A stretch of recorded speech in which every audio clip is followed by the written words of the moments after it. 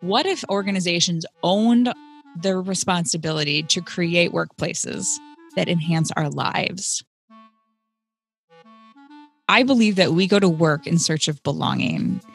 And we've never probably approached it that way for ourselves as individuals, even though that we didn't maybe have the awareness that that's the case. But we spend 40, maybe 50 hours a week or more at work. And so if we're going to do anything for that amount of time, it sure as heck better fill our cup with more than a paycheck.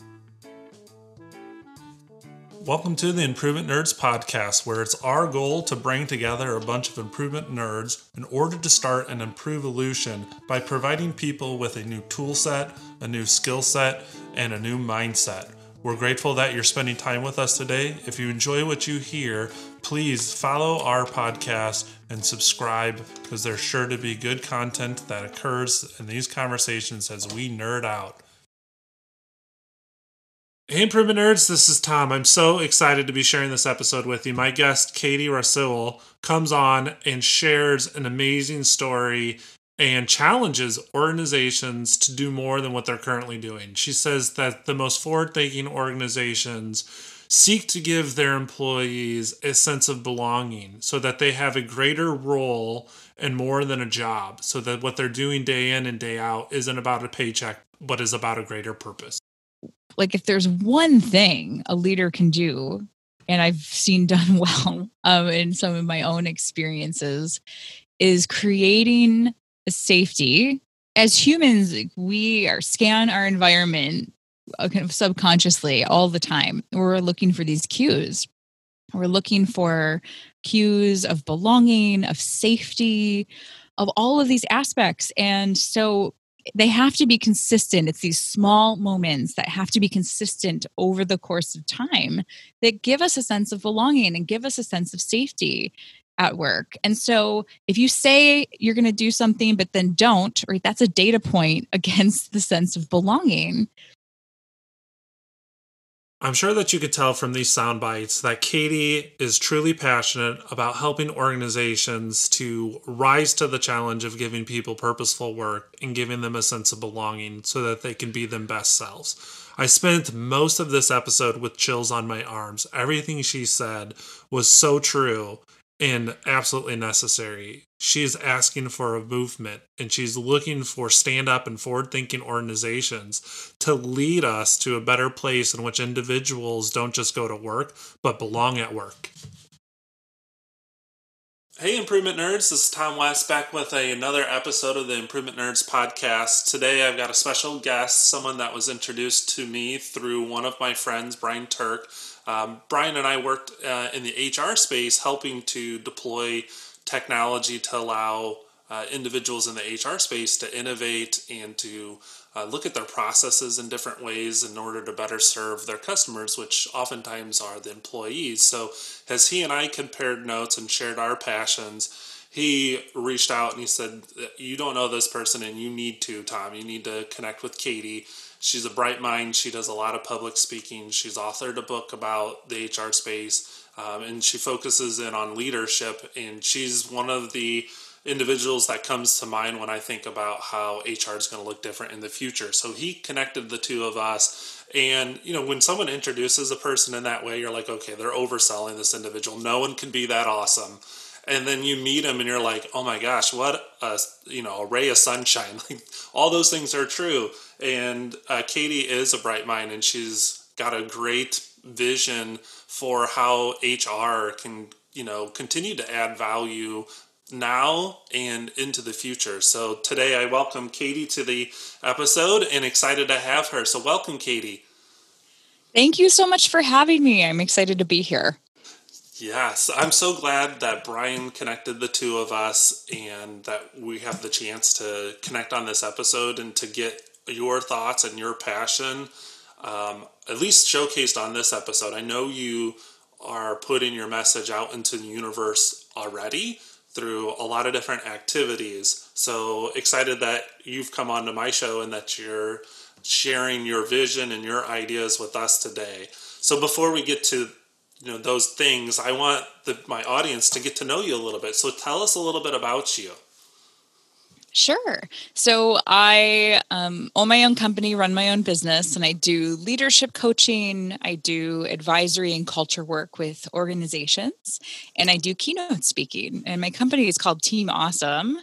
And that's based off of the overuse of the word awesome. It's hard not to say it once you say Team Awesome. And I do a lot of that work where I'm really just interested in helping people find their place, find their leadership in the world. I love working directly with leaders because I think that's the biggest lever that we have in our organizations to incite change. And I work with those people individually or within the organizations that hire me for culture work. Great. So that's where you're at now, and that's the service you offer through your business. How did you get there? So talk a little bit about your pathway. A lot of the nerds that I bring on to this show, their pathways to get to where they are, they're not like a straight line. I think a lot of individuals assume that these business owners or these thought leaders knew it all along, like they had it figured out and it was a straight line to get where they're at, versus most of the times as people share their realities, it's quite the opposite how they got to where they're at. Like it wasn't planned, and sometimes it was a happy mistake. So I'm curious, what's been your pathway to get to where you're at today? Yeah, it's all, all the moves were adjacent, if you will. But I would have never guessed I would have ended up here. I remember being in undergraduate and college, I was a finance major and I was expecting to be like flying on jets and wearing lots of suits and doing international finance. And I never did any of that. I most recently, before starting my own business, was a HR executive in a company and have always loved the HR space once I was in the workforce because I just loved the employee experience. I actually started my career working at Target and have sort of accidentally been in retail ever since. And so, worked in the stores at Target, which is a best in class organization from a culture and HR perspective. It certainly was, at least when I was there. And then did some HR leadership roles at a regional grocery company. And since then, I've worked in a lot of different industries as a consultant or as an advisor, as kind of a third party. But the retail was sort of this accidental stumble into this very fast paced and exciting world where the employee base is very diverse in different ages and backgrounds and positions. So it's been a really fun ride. And I would have never guessed, that I'd be here at this moment as a keynote speaker or really focusing on culture and leadership. But all of those things have really landed me in this place, even though they didn't seem that that similar to begin with. Yeah, and your experiences with Target, I'm sure, uh, instilled in you a lot of skills and new thinking, um, and kind of got this flywheel going in some ways. So, I have a background in finance also, and I was very number savvy and still am very analytical. But as I moved out of school and into the professional world, I had to let go of a lot of the things that I learned in the book and in my coursework because reality was very different. So I moved from school through nonprofit and then into healthcare.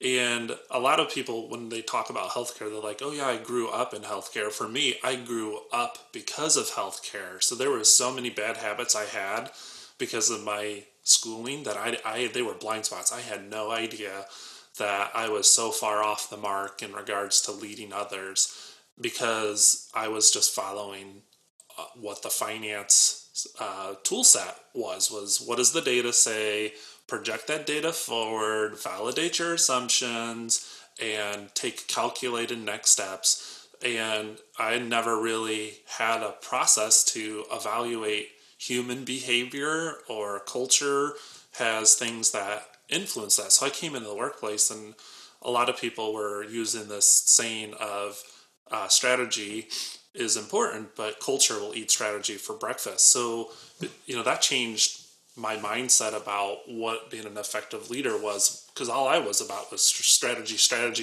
Here's the plan. Here's what the data says. Here's where we got to go. And I started to really understand the importance of culture because of the organization that was raising me and grooming me to be a different leader than what my education prepared me to be. So going into Target, did you experience a little bit of that shift? It was interesting because when I started at Target, I was in HR roles, which was not what my schooling was. So I think that was helpful in the sense that I came in with a beginner's mindset and was just learning what it meant to build culture within the organization, where before I was looking at financial instruments. And this was all still really helpful. Like I ran profit and loss statements and ran large budgets and things like that in my different work experience, so that it wasn't a lost cause. But when I went into Target, I went in like, this is a new topic, let me learn about this, versus really applying anything that I had learned in college. So it was this beginner's mindset. It was just really learning from the ground up and having a moment to be able to say, like, what do I think about this? Like, this is how the company does it. What is the right thing to do? Luckily, I was in an organization that did things right, that did things really well. So I learned what good looked like and could then apply that to different organizations that I went to after the fact, where I felt in some cases that I was from the future. Like I learned some really good best practices working at Target. I can't really say enough good things about working there. And then could then apply them to organizations that were further behind the curve in the culture and leadership space. So it was nice to have that opportunity to learn well. And I didn't have to break any bad habits because I happened to stumble into a really quality organization for that topic to learn from. I love the journey that you've had. And I'm curious, this is true for me, so I'm probably making an assumption here and I'm going out on a limb that maybe when you were at Target, because you were immersed in it, you were challenged in being able to step back from it and realize like how good they actually were. Because in where I was, the organization I was a part of was very forward thinking, and one of the things that made them special was their commitment to corporate social responsibility. They did a lot of community service and focused on public health. And because I knew nothing different when I was in that organization, I kind of took those things for granted. And then I started to go out and see other organizations and realize that where I was pretty forward thinking. And some of these other organizations, they didn't even know that was important to be focusing on. So while you were at Target, did you realize how special it was? Or was that something you realized after you left Target and started to work with other organizations and realized those other organizations didn't have those things in place and could have benefited had they? So how was it for you? I think that I first realized how good I had it, or the quality of what I had learned in my career, especially around leadership, when I was doing my MBA. And I was taking different classes. Some of them were like financial forecasting or international trade, blah, blah, blah. And then some of them were around leadership or topics that I knew a lot about. And when I took those classes, I learned very little new from the curriculum. But my classmates, in hearing their experiences, that they didn't have the experience that I had in leadership. Or these were kind of best practices laid out, that I was like, oh, we're doing all of those things and more. So it was really affirming to see that in my MBA classes, that I was doing all of the right things and had learned it really young. I was really lucky. I was in my late, like my late 20s, and felt really good about the education I had learned at that point about leadership. And then when I left Target and went and worked in other organizations, and I knew that they weren't going to be as forward thinking as Target, but I would see things like, wow, I've only ever read about this in books. Like, for example, some organizations have the culture where you're kind of expected to be at your desk or in your cubicle until 5 p.m. or people actually pay attention to if you're sitting at your desk, you must be working. And if you're not, you must be goofing off somewhere, or you got to stay longer than the boss does. Like I did not know that that was a real thing still. And then I saw it and I experienced it. And I'm like, no way. I've only ever read about this in books. And so that gave me a greater appreciation for the organization that I was in working at Target. Thank you for sharing that and those kind of reflection points that you'd had in your path to take note of the journey you were on and to be able to assess it, not just from your own perspectives, but to crosswalk it between what other people were experiencing. I think for the people listening in, I think that's important for organizations and individuals to do, is to not just measure their own progress, but to compare their progress with relevant benchmarks. Either, so talking about your MBA, you were comparing your level of understanding or your use of best practices to what other learners understood about those things. So you were in some ways benchmarking, but then beyond each of those people who were in the MBA program, they were representatives of organizations, and those organizations didn't have those processes. So now you were able to compare Target to whatever organization that MBA student represented. And I think a lot of organizations don't look outside themselves to compare where they are versus like or relevant benchmarks. So with that, yeah, I agree. Yeah. So we talked a lot about Target. What are some other like super awesome benchmark organizations that you've seen to be doing this stuff really well? So you talked about the employee experience, and that's kind of a broad reaching topic. So I want to hit just a couple of those that like are icons to you, and then I'm going to move us to the juicy question, which is what nerds you out. So let's hear about those icons that you've seen in this space. Yeah, I think that there, any companies, a lot of companies that are at tops of lists of best places to work have some different strengths in their culture. I think what brings those organizations to the forefront is they decide who they are, they put a stake in the ground, and they live into it. And like Zappos has always been a long-term cultural icon, I think, for a lot of people, not only around customer service, but around interior culture of their organization, because like they're very clear on who they are and they live into it. And so I think different organizations have different personalities that they've selected and that they're going to live into, but those are the most successful, I feel, are the ones that really know who they are and decide on it, put a stake in the ground, and then stay consistent and true to that. So people and employees really know what to expect about the culture.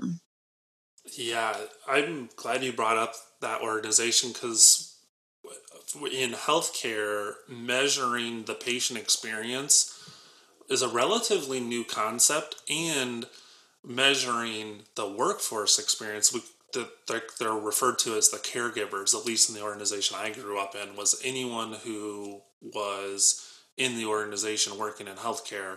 They chose to call them caregivers. So the employee experience and the caregiver experience were like new concepts in the space. At least our organization didn't adopt it or really resource it adequately until like the last 6 years. So when we started our journey, we looked at organizations like Zappos, which is they're pretty well published. They got great resources out there. But the other one we looked at was the Cleveland Clinic. And so it was in the healthcare space. and they do just a wonderful job of storytelling. And one of the things that they say is there's a difference between caring and caring. So the caring in healthcare oftentimes is administering the processes or the medicines or the therapies that help people achieve wellness, versus the other caring is seeing that person as an individual and valuing the relationship with that individual, and to treat them like an individual instead of just giving them all these processes that help people like them. These process this care we're giving is individualized because I care about you as a person, versus I'm just following the processes that were given to me. And that was a pretty big wake-up call in my career, was we could stay connected to the patient and design processes that were standardized and reliable, but also flexible enough to meet that individual's specific needs. So for Zappos is one of those where, like, I am thankful that they are putting out all the information they are to encourage other organizations to do it too. And then Cleveland Clinic, like, if you go to YouTube and you search some of the Cleveland Clinic videos, like, get a box of Kleenexes, because they are really raw and so well done that I have to bring them up, because those were powerful messages for me when I was working in healthcare. And I think it'll inspire individuals and organizations to identify what the personality is that they want to have as a culture and how they want to show up. Love that. Thanks. I will look at that. I think that they've probably spent a lot of time deciding, like, who are we going to be? How are we going to show up as an organization? And then tell the story, which is so, so powerful for people. And it's real. Like, in this world now where there's just a lot of noise, I think people are really gravitating towards authenticity. Yes, yeah. So thanks for this starting point. Like, I feel like we've built up a lot of tension. You've had a great journey.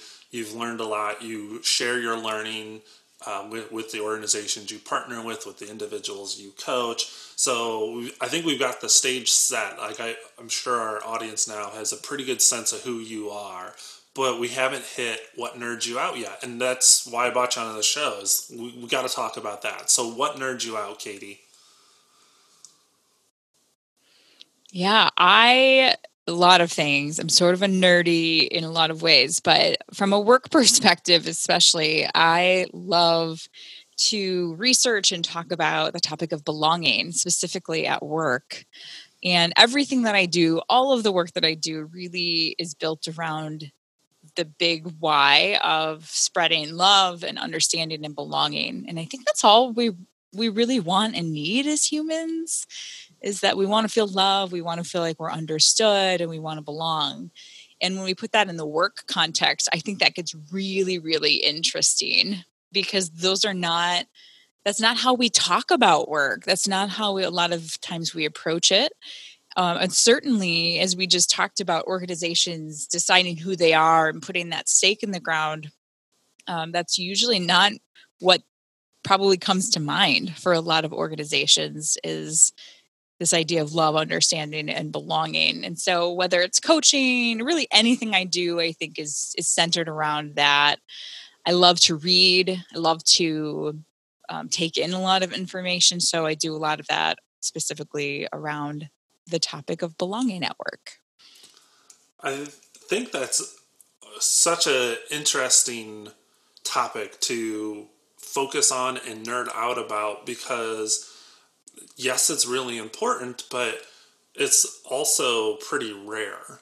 At least from my experience, a lot of organizations are of the mindset that that's a blurry line to be crossing with the people they employ, where you're using those words of love or family. You know, in some ways, organizations are, whoa, we can't say things like that, or that's not our responsibility, is to give individuals that home or that sense of belonging through their work. Our role is to give them the skills so that they could effectively execute the responsibilities of their job, and that's what our relationship should look like.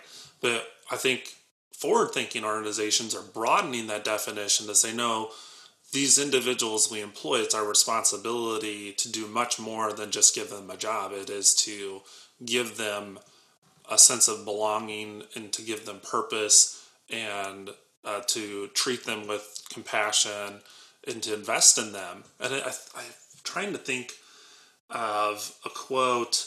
I don't know where to source it, but it's a story about a CEO and a CFO talking about training up a workforce and investing in the workforce. And in the story, that one of the two parties, the CFO, I think, says, what if we invest all this in these people, all this time, energy, and resources in them, and they end up leaving us? So the CFO is kind of thinking from a fiduciary mindset.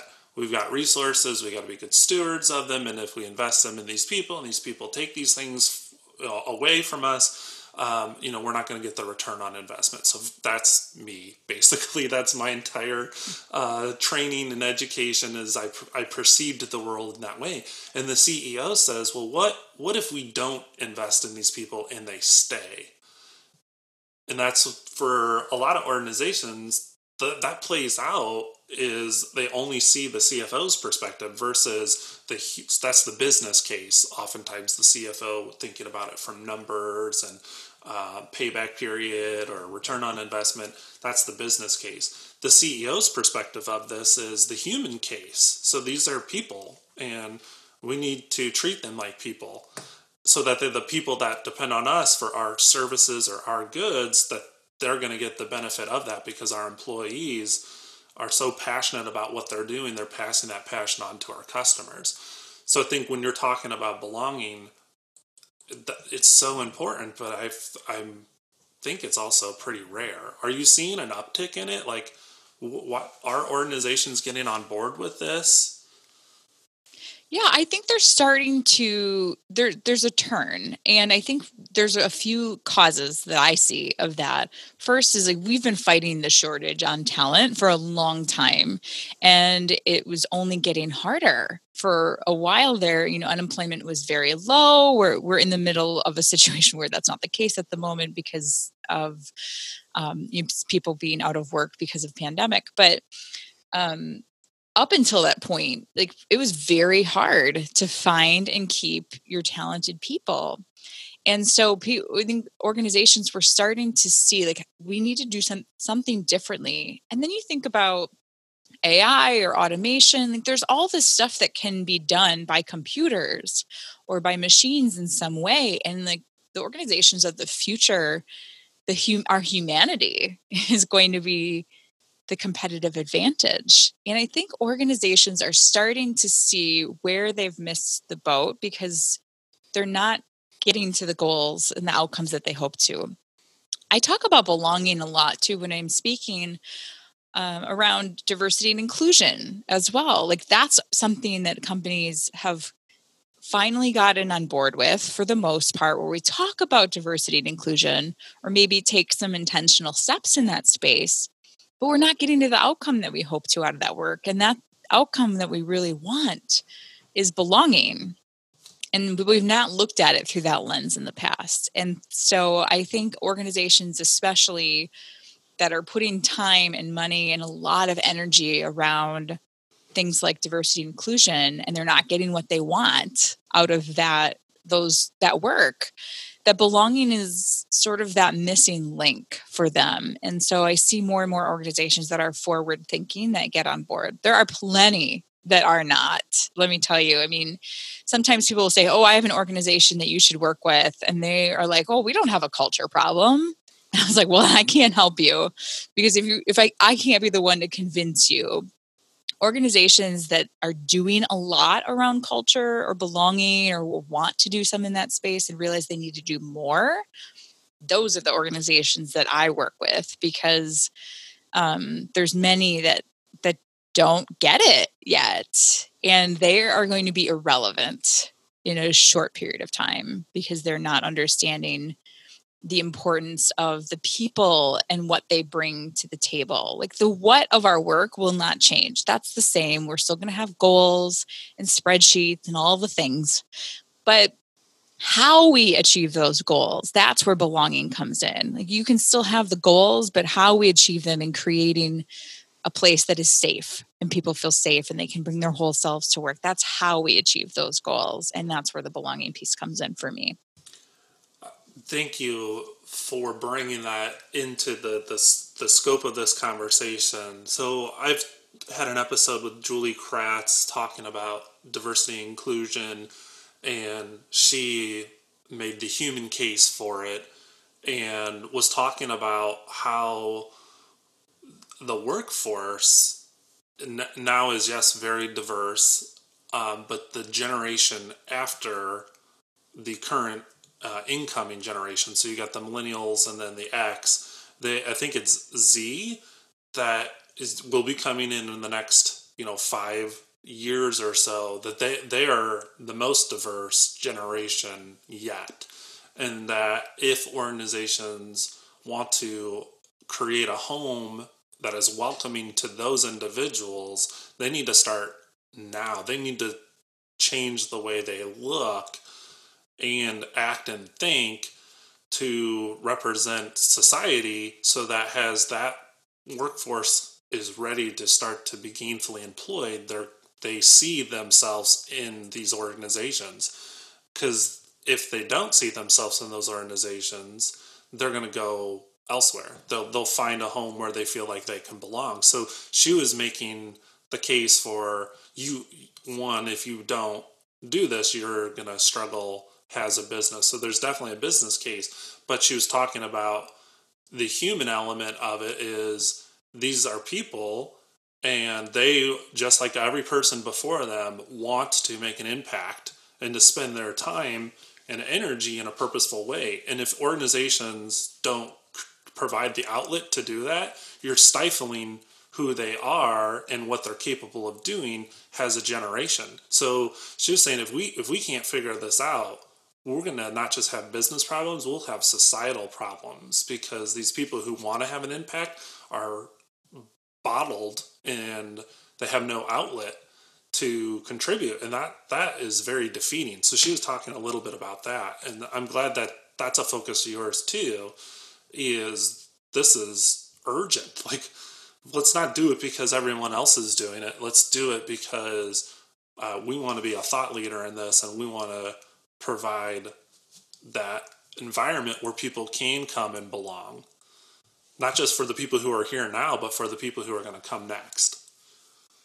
Yeah, exactly. I believe that we go to work in search of belonging.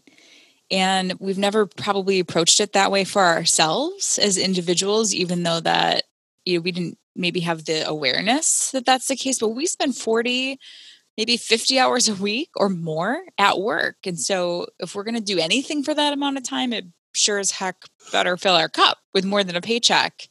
And I think that from the organizational standpoint, we have an opportunity, is that if we go to work in search of belonging, all the people that work for us come to work hoping to belong to our organization, not just get a paycheck, not just get skills or all the things that we claim we're responsible for. Like, what if organizations owned their responsibility to create workplaces that enhance our lives and that give us those outlets, and where we feel like we belong? What would that look like for society, for our organization? I think that there's just a ton of opportunity and possibility there. And that's the lens that I ask people to look through about, like, what could it be in our organizations and how do we live into that versus trying to stay stuck in the way we've done it before? Because we're changing. Generations are changing. Gen Z is coming into the workforce, as you mentioned. And starting with millennials, especially, we get it now. We realize that we can expect good leadership and that we can expect inclusive companies, and we're willing to leave to find it. So, like, the jig is up. We get it. And we're going to go find what we need in companies that can give us the sense of belonging and can give us these things that we're looking for, because there's a lot of places offering it, and it needs to be the lens that we start to look through what's possible. Or they're going to go and create it. So the entrepreneurs of that generation, if they can't find it, they're resourceful individuals. So they're going to create companies that represent those values, and those companies can grow, gain market share, and compete with the current market leaders. So if one way, if you want to prevent competitors from entering your space, you want to be the first to market around culture, because maybe right now you may not perceive there's a threat, but if you don't do these things, a new threat can arise through entrepreneurs saying, I couldn't find this anywhere, and I wanted it so much for myself, and I know people who wanted it too, that I created it.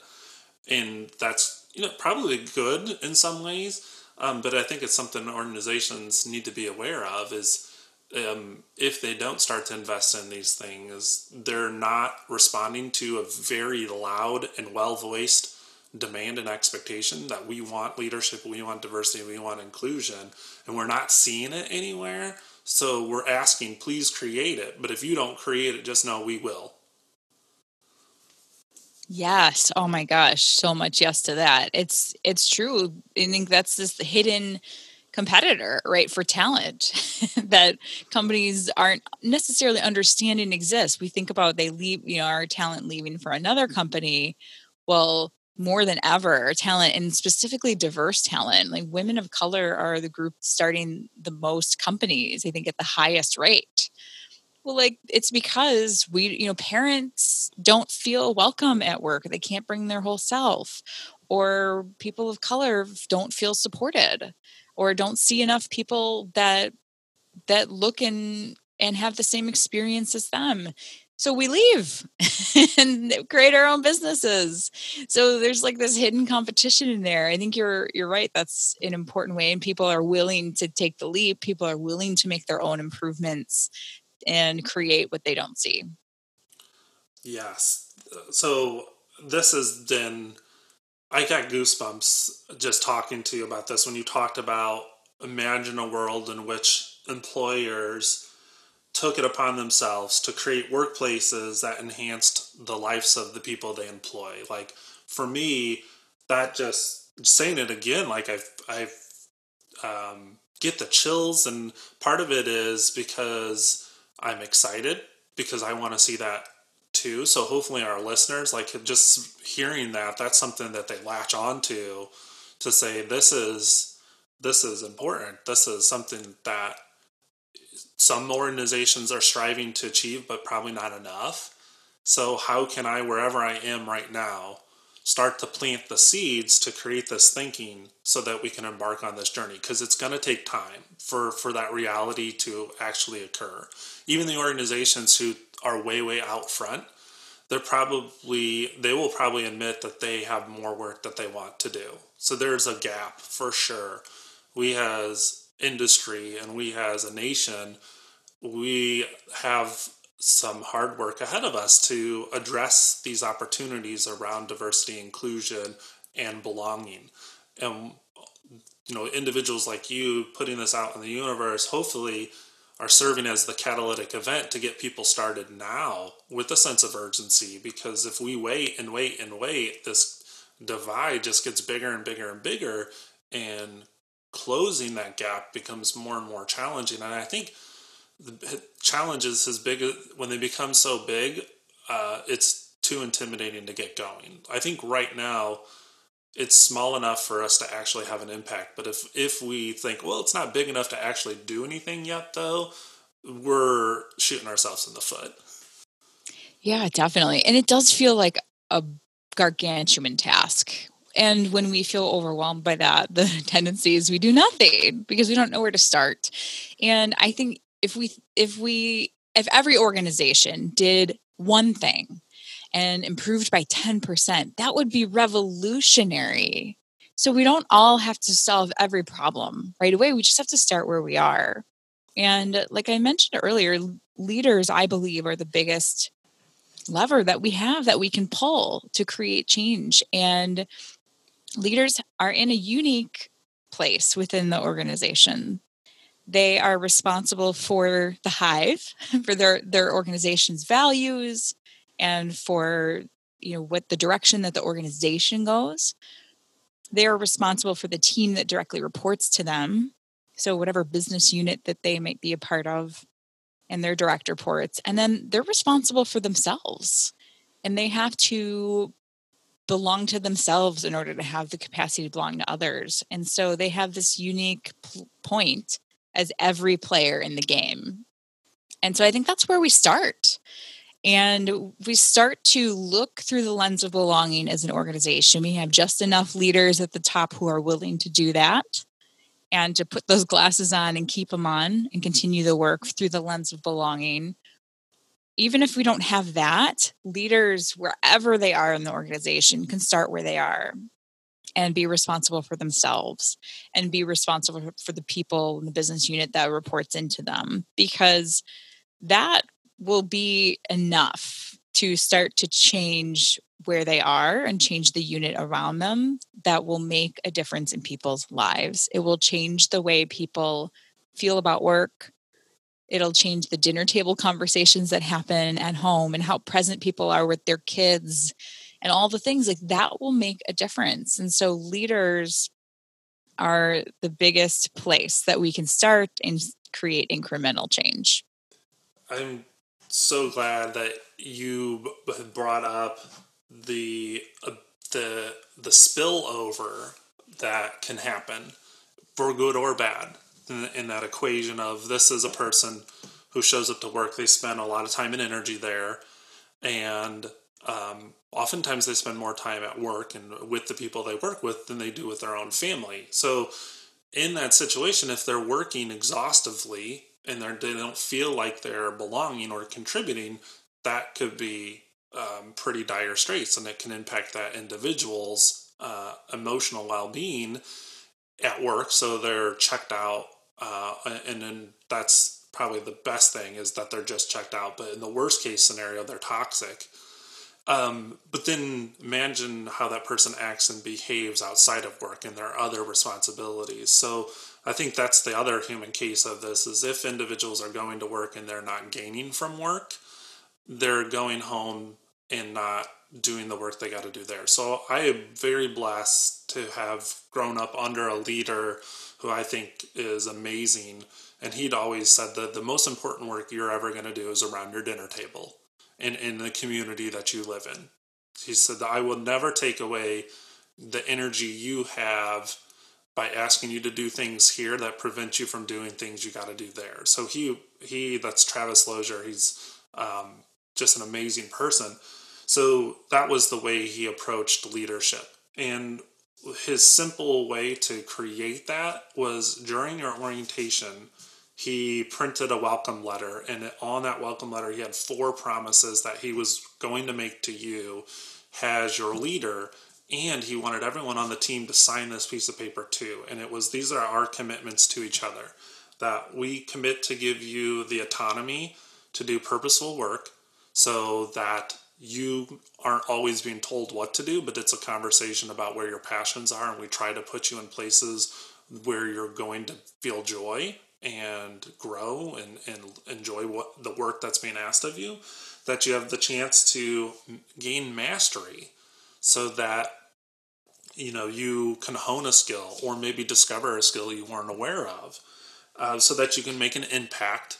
So we want you to see the progress that you're helping to create. So we're going to measure our results. We're going to talk about our goals. We're going to see how we're making progress and how we can make more progress. And the last thing is that he wanted you to have fun and to love the people you worked with and to see them as family. And that was a simple piece of paper that I think any leader can draft and sign their name on and start to give to the people they lead. That's one small way that they can start this journey, is something as simple as that. And there's lots of other ways that people can get started. So I've shared my example. Do you have a real simple way that leaders can start to show up and role model this? What would be your kind of, hey, if you just did this, that could make a huge impact? I gave one example. What's yours? Yeah, I think just creating safety for the team, psychological safety is really defined as, that the team understands that the group is safe for interpersonal risk taking. And so, like, if there's one thing a leader can do, and I've seen done well in some of my own experiences, is creating a safety by just sharing by example and not only saying that it's safe to share who we are and to share unpopular opinions or to share hard things, but then do it themselves to show that it is in fact safe to be vulnerable. I had a boss who, I think one of the most valuable examples I've ever experienced, who I was working under when I had my first child. And I was navigating being a high level driven working now new mom and had a big job to take care of. And I was stressed about that on so many levels. And I was lucky he was someone who had two young girls and got it and shared that vulnerability and showed me it was a safe place to be a parent and to like be okay with that. And I, coming back to work now, being a parent, I think it was hard for me to be like, gosh, are people going to judge me for leaving at 4:55 p.m. because I have daycare pickup? Or anyone who has kids in daycare realize that they're sick a lot in those first 18 months or so. And I just all the time was home with a kid that was sick for a little bit of time. And so I was like, oh my God, am I going to get fired? And he's like, Katie, it's fine. It's okay. And created this place of safety in that exact moment when I just had a lot of anxiety about being a new parent in a workplace. And so making it safe for people to be who they are, whatever that looks like, I think is the most basic and important thing a leader can do to create that safe space for employees. And it's not just what that leader says is important. It is what their behaviors reinforce has been important. So the welcoming letter where here's our commitment to each other, if it was just a piece of paper that everyone signed but no one actually followed through on, or we saw carried out in behaviors of the leader or in ourselves, then it didn't do what it was intended to do. So safety isn't just saying that you want to create safety, it is actually role modeling the behaviors consistently that provide safety. And that is Oh my gosh. Absolutely. You have to do what you say. Otherwise, I think saying and communicating it is really important, but more important is then following through and doing it. Because if you say it and you don't do it, you've completely broken trust and you've completely broken the safety. Now we know like you can't trust what you have to say. So I think that's so, so critical.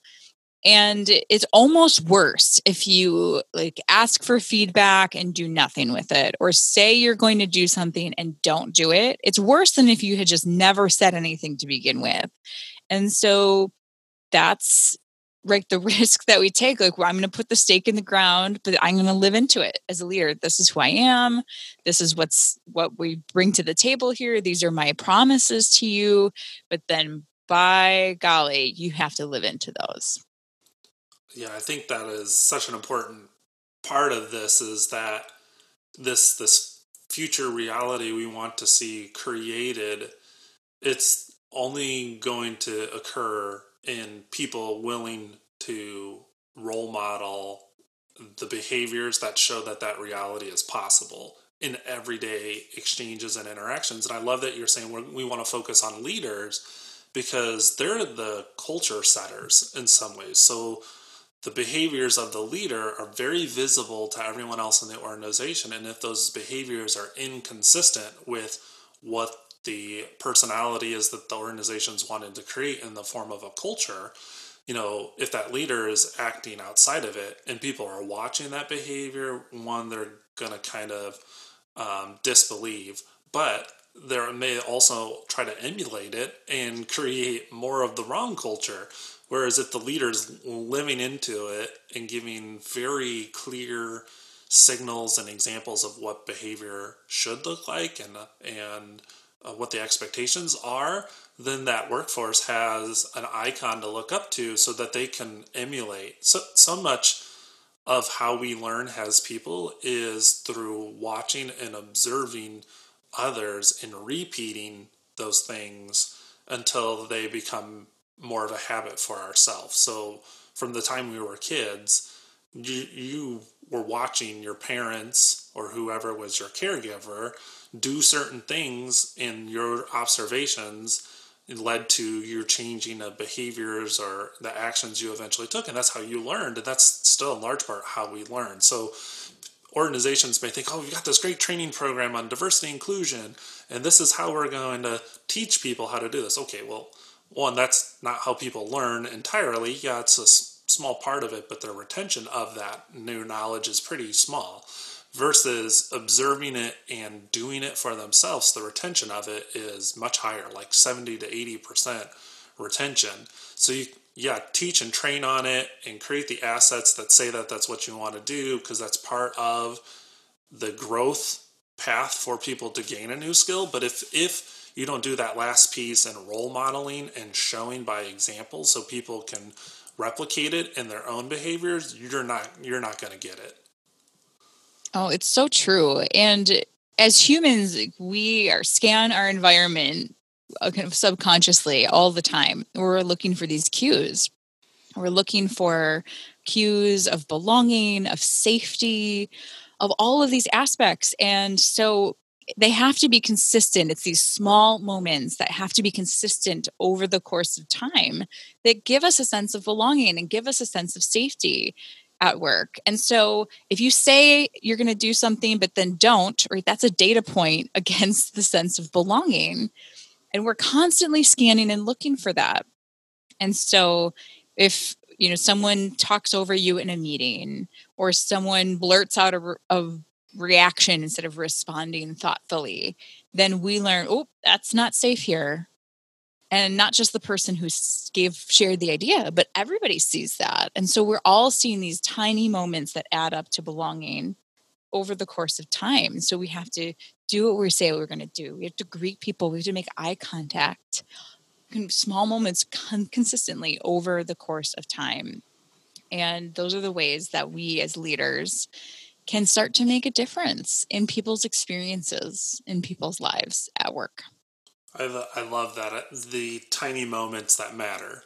So they add up over time. And I think for leaders listening to this, I hope they've experienced that that's totally within their abilities, is to do these small things consistently, and that those small things add up to bigger things. So I think that's great to highlight here, is that to create a sense of belonging, first you have to have it for yourself, because if you don't have it, you can't give it. And so we got to give it for the individuals, and then they are in the position where they can create it for others. And the way that they can go about creating it isn't necessarily moving mountains, but it's in small acts that communicate this and create this over time. Perfectly said. Exactly. So, yes, I've enjoyed our conversation so much. I've learned every time I have these, I learn so much as a person, and I write feverish notes, which helps me to create good, ways to promote this conversation. And so I do it for that reason, but also I'm a student in these sessions. I love having podcasts because of what I gain from them. So thank you for coming on and sharing your story, and for helping me and the listeners of this podcast to gain these new ideas and a better understanding of this, so that we're equipped to actually take this challenge on.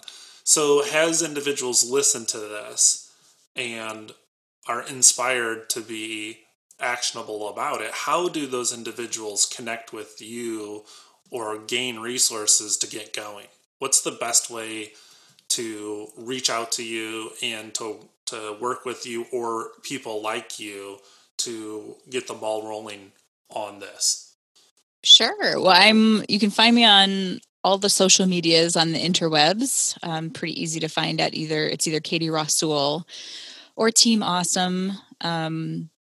Coaching is one of the two, but my two websites are teamawesomecoaching.com or katierasoul.com. And just check out some of the work that's out there. I've got a lot of articles on teamawesomecoaching.com and I do a lot of writing. My book is out there on Amazon as well. You can search me as an author. And so just would love for you to send a note either through the website or through social media and let me know what your experience is and how I can help, or just would love to connect and hear people's stories. Yes, I hope that individuals receive this message as a call to action and that they do reach out and do connect with you.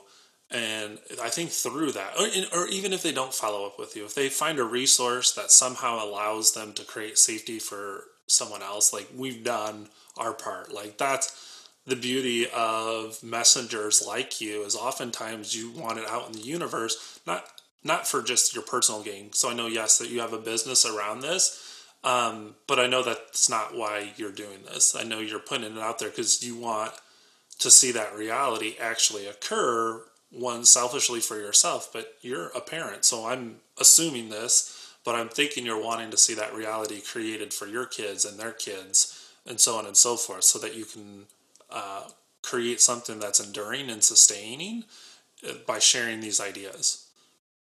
Oh gosh, yeah. I just want to see it come to life in the world. And I see it in pockets, and it's astounding to me with certain leaders, with certain organizations. And if we can do even just a little bit more of that, then the results could be really meaningful. And we as leaders, anyone listening, just start where you are. I know it can be daunting. I'm going to just say, like, what's possible and what can I do in the place that I'm at? And let's start there. Awesome. Well, thank you so much for joining us on Improvement Nerds. I've had a blast, and I can't wait to share this podcast with the world. Thanks so much for having me. I love chatting with you. Thank you all.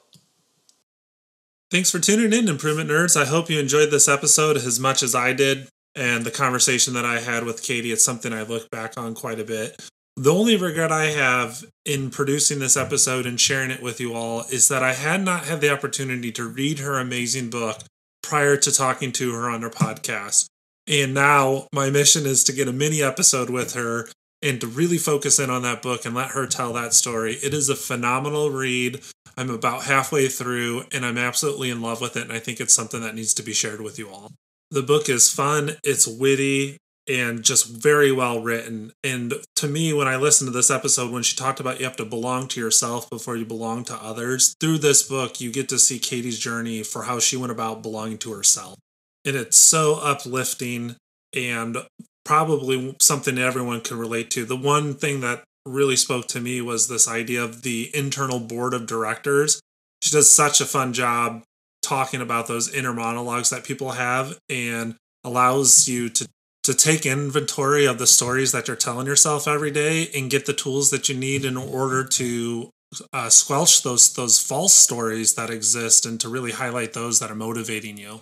So do yourself a huge favor, get on Amazon and look up Katie, buy her book. I know you're going to love it.